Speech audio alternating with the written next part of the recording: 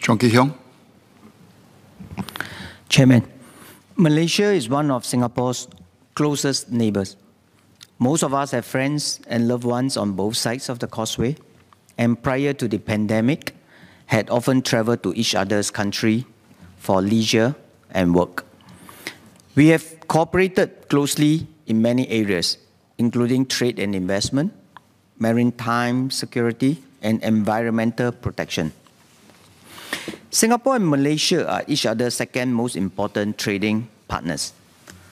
The COVID-19 pandemic has severely impacted travel arrangements as well as other projects and engagements.